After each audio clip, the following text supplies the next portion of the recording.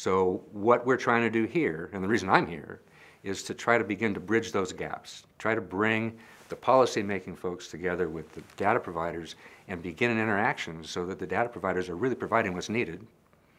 And so, and this is an important aspect of this, the policymakers really know what kind of data they need and when they need it. So that's kind of the forest.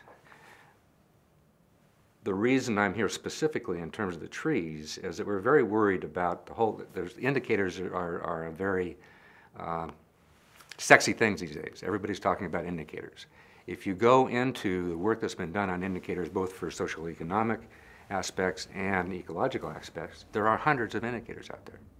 And I've spent time working with private foundations on developing sets of indicators. Once you spend all this time developing the indicator, nobody uses them in the decision-making process.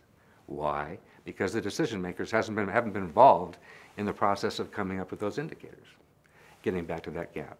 And so we're trying to work on the identification of a small set of indicators, much like the Dow Jones, that can be used globally to do comparative analyses of ecosystems, which is what you're going to have to do if you really want to understand how climate change is influencing ecosystems globally, marine ecosystems globally over time.